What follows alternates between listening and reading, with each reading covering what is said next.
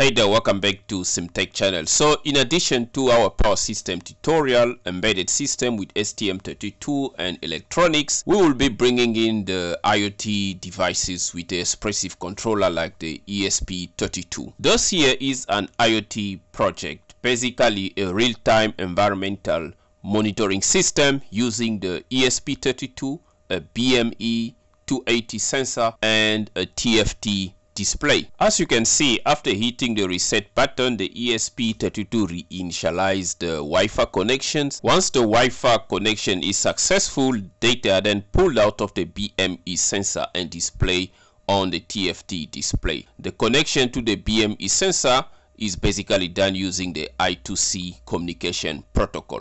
And here I'm able to display the ambient temperature, the humidity, the atmospheric pressure, as well as the altitude. These data are then published into an MQTT topic, as you can see here on the MQTT Explorer. Additionally, my IoT project is also able to provide me with real-time date and time. Now, apart from periodically publishing data to an MQTT topic, I'm also uploading data to the cloud via the Adafruit.io platform. We will have a chance to explore that when we start this series of tutorial. Now, there is a lot going on in this IoT project. You need a server running MQTT controller before you can actually publish into a topic. So this entire project is done using Visual Studio Code with the platform IO integration.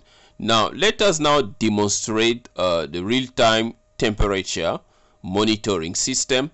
I'm going to basically heat up my BME sensor with a solar tap, but now you're going to realize that the temperature is not going to be updating automatically on the MQTT Explorer. This is because in the firmware, priority is given to the Adafruit.io, basically data being sent to the cloud. Now as you can see, there is an increase in the temperature. In this firmware, I have implemented what is known as a task scheduler. So basically, after sending data to the cloud and updating the display, then the task scheduler then handle the MQTT Explorer. In the MQTT Explorer, you can choose to display your temperature graph, basically showing all the data points for every time your MQTT controller capture the data from the ESP32. This type of IoT project basically gives you the ability to monitor environmental data for any location that you wish to